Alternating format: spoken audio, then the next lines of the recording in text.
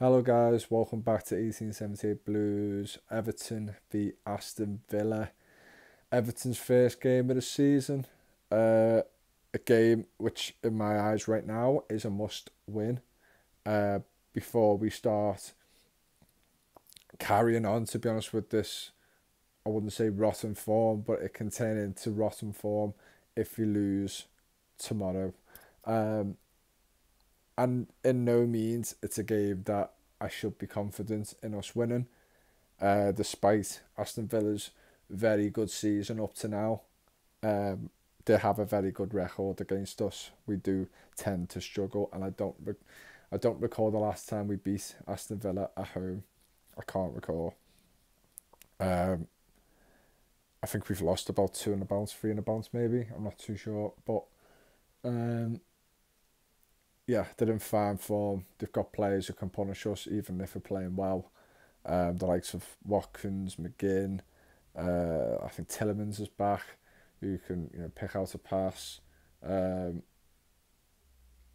yeah, a very good side all over. Bailey, who's the other fellow who's been came this season. Diaby, just an overwhelming amount of attacking players in that team, who could do damage at any point, at any time, and if Aston Villa turn it up, then they should comfortably turn us over.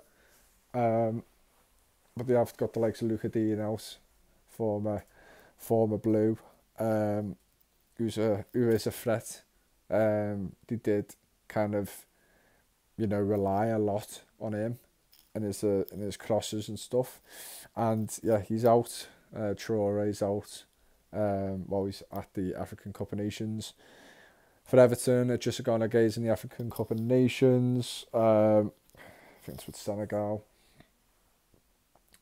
And Nick Neal will not, unfortunately, be taking part in this game, but very fortunate that he hasn't done more damage, and he should be returning against Crystal Palace for the replay in the FA Cup third round. Decore is back though, which is massive, and I just feel with him being back, I do believe that we're going to have a positive result with this one, even though history says not. Um, and obviously how Aston Villa are doing in the Premier League this season. But a lot of people will be aware of this, that Aston Villa aren't very good away from home. They have struggled, and if they've won games, they've struggled.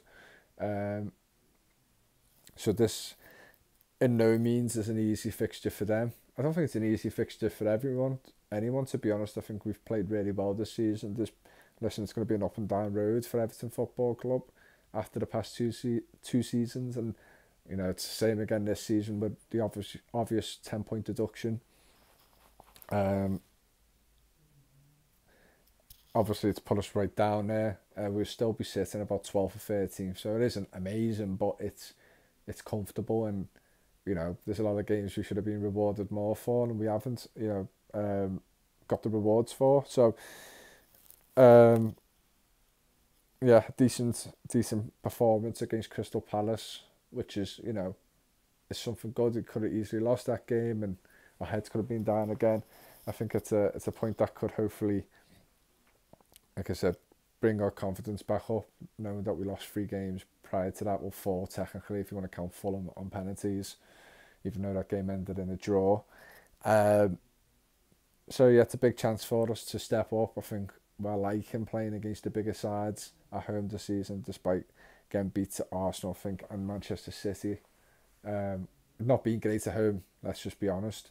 But we've had a few decent results on I think on our day we can beat the likes of Villa at home, and at some point it's going to stop the rot. I know we beat them at Villa Park in the Carabao Cup, but yeah, we need a win. There's other teams around us picking up points. Aston Villa, Luton and Burnley picked up a point each. Could have easily been a Burnley win, which would have tightened the bottom 3 to us again. But yeah, it's still very tight down there, and I think this is a massive opportunity for us to get some points on the board and get away from the bottom three, because when you're just on the edge, like 17th, it does amount the pressure. If you're about 14th, you're in it, but you do feel like you've got some sort of leeway from the bottom three, and you can start hopefully thinking that you can be looking up. But 17, you are looking over your shoulder. But yeah, it's our chance to put the recent results right and get a win on the board finally. You know, it feels a long time coming since we've last won a game. But before that, when we lost the 3 games in a row in the Premier League, it felt like a long time since we lost a game. So, you know, things can change very quickly in a matter of a month or so, especially with the amount of games in the winter period. And it's our chance to, yeah, again, get a good result. You know, a draw, you could say, is a decent result with the Aston Villa performances and, you know, how they're doing. But away from home, they're not being great. So I do feel like it is a big opportunity for us to take some points home. Do I think Aston Villa in the title race? No. I think they're a very good side. But I just feel like other teams in and around them will come stronger. But like I said, credit to them. They are in a Champions League race, in my opinion. They've got a bulky squad compared to a lot of other teams in the Premier League. So I do feel like, yeah, they'll be challenging for Champions League spots. But you never know in the Premier League. Mad things can happen. I've seen Leicester win the league. I've seen others win the league. Or fighting for the title in the last few weeks of the season, who I didn't expect to be there. So you never know. But yeah, Dominic Calvert-Lewin's back, which I didn't even mention before. Overturned the 3-game ban is right. Yeah, a very correct decision. But obviously could have harmed us in our FA Cup run, and you know we could have easily lost that game after that incident. But yeah, he'll be back, and yeah, I feel like McNeil might need a little bit of a rest as well, so maybe a game off for him won't be the worst thing in the world. And yeah, Danjuma, is he going or not? Haven't got a clue. Will he be in the matchday squad tomorrow? Haven't got a clue. We're going to find out. But, you know, with the likes of McNeil, who could have been out longer, is it really worth the risk of sending someone with Danjuma's qualities out on loan, where you can try and use him as much as we can till the end of the season? Because I do feel like at points we're going to need him. You can't be relying on the likes of Lewis Dobbin. And that's not me taking a hit at Lewis Dobbin. It's just he's not experienced enough, and he isn't good enough at this level yet, in my opinion. Not yet. But yeah, it's a massive game. It's a game where I feel like we can be in control of our own destiny here, and I just don't want us to slump to another defeat, because I feel like the pressure will start mounting on us then. But like I said, it's no easy game. Aston Villa will give it all to get the points at Goodison, and it wouldn't be a surprise if they did. It's one of them games you can't really call on it. You really can't. It's probably one of the hardest games in the next week or so to bet on, if you're going to. I certainly won't be. So yeah, if my prediction, I'm going to go for a very predictable scoreline when people predict football scorelines, which I've seen on YouTube for a while. 2-1 Everton. Just think it's going to be a tight game.